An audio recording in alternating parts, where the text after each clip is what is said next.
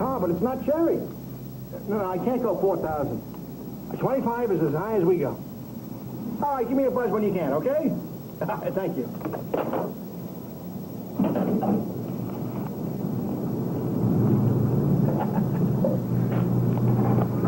You did it again, Ned. I know that look.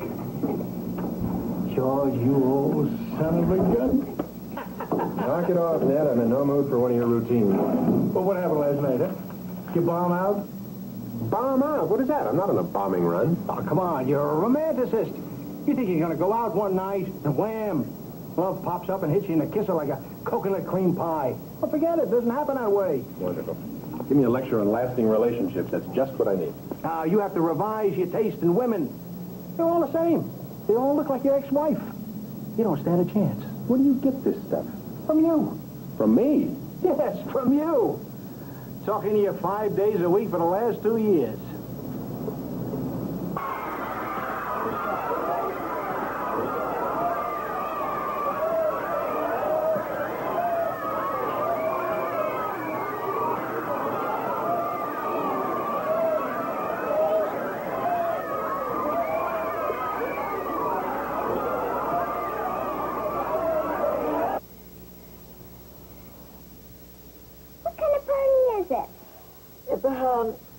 SPS.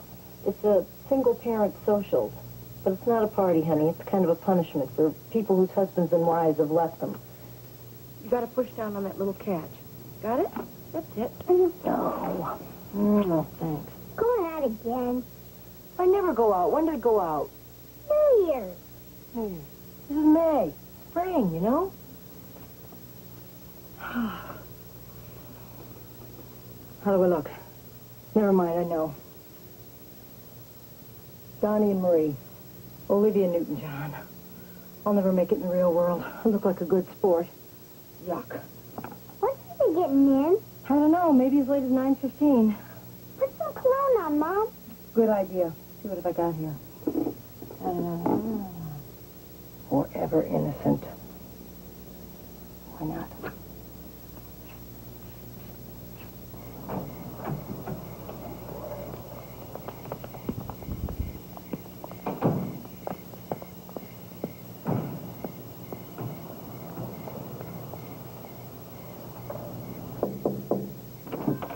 Hi. You sure you can stand it twice in one day? Don't worry about it. Hi, Danny. Hi, Jake. Hi. Oh, wow. You look good. Oh, thanks. Actually, this is a test. See if I can go to a party alone. 32 years old. I only ever went out with one man. Sick. Really sick. Mom. Just for a minute. When I was married, I never went out at all. And before that, I hadn't reached puberty. That's right. You were what, 17? 16. Secaucus, New Jersey. In a time warp, I felt like I was 103. Why don't you come with me? To tell you the truth, I am terrified to go there alone. We could get somebody else to watch the kids. Oh, come along. Not me. I'm in full retreat. But you have a blast. Bye, kids. Bye. Thanks.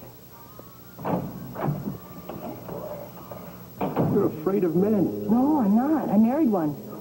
You don't want to get close. You've been deeply hurt. I can see it in your eyes. Oh, they always get red when I drink. Don't say another word. I understand. I felt the same way for a long time. Afraid to trust. Afraid to really let someone get near.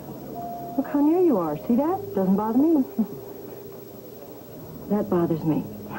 See, you're right. I'm terrified of men.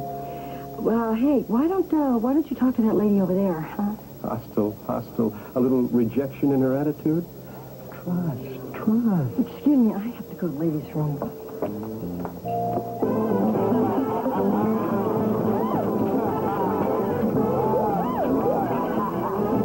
Oh, don't go away. I'm very good. I'm Sally, and you're Millard. Millard. I'll go first, okay? Married 9 years. I'm in RVs, recreational vehicles, the little buses with the tiny beds. Betsy was very creative. She felt stifled by the marriage. How was I supposed to know she was suffocating? She never said a word. She had everything.